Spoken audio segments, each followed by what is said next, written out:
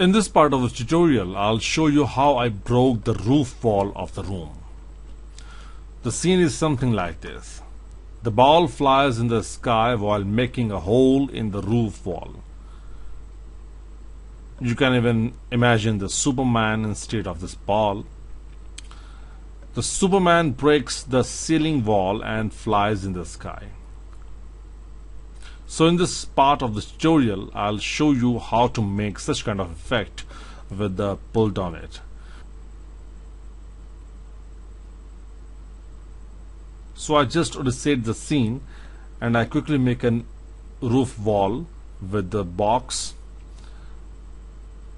Now go to Utilities, PullDownIt, and with the box selected, click on Shatter It.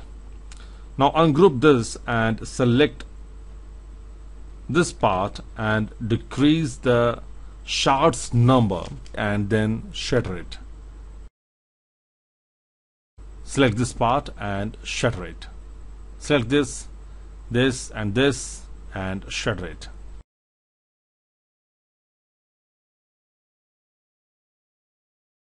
This part maybe 10, shatter it.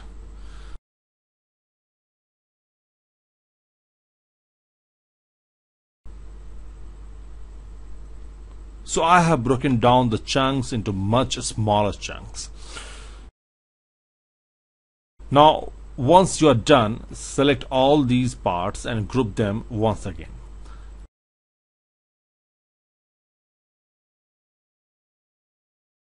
Now select the grouped object and assign a common color.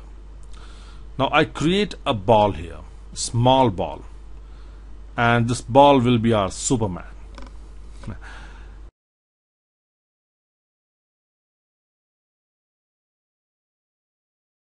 Now I turn the auto key button on and go to 10 frames and our Superman will pass through the roof wall. So this is the animation. Now once it is done, select all these things together, open PullDownIt and go to Fractures Basic panel and click on Create. It creates now a new fracture body system. Now select this ball and go to PDI bodies and make it auto with passive or cached.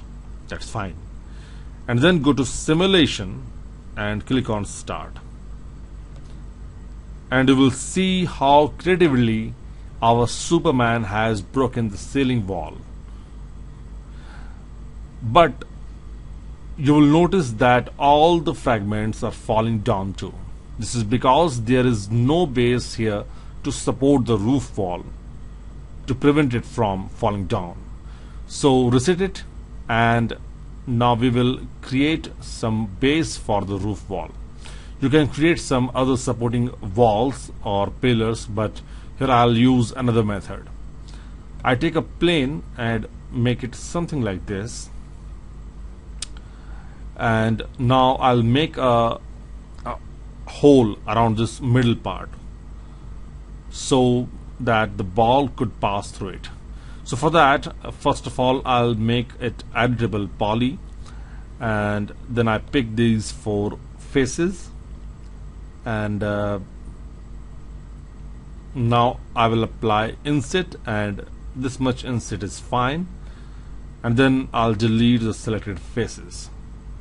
Now there is a hole here, and I can make some irregular corners just randomly.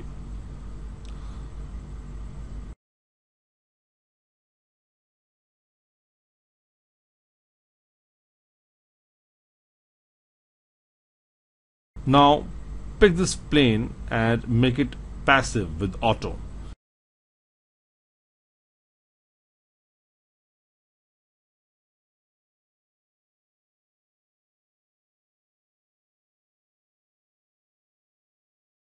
Now go to simulation and click on start.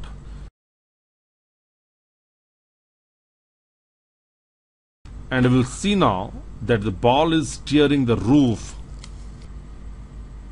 from the middle. Debris and chunks are spreading around, but now the roof is not falling down. So this is the trick how you can prevent something from falling down.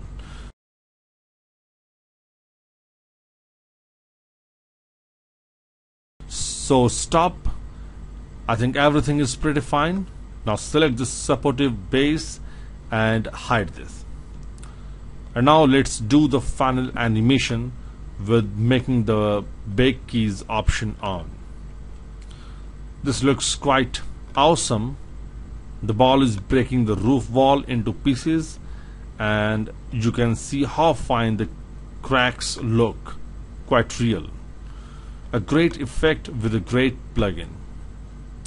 PullDownIt is a very easy to use and a very effective plugin.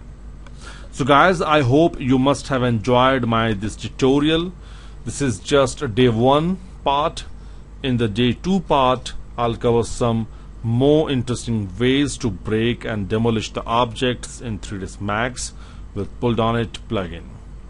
So till then, do practice with PullDownIt, and I see you soon. This is Chandan Kumar from India for CG Tuts Plus exclusively. Bye bye.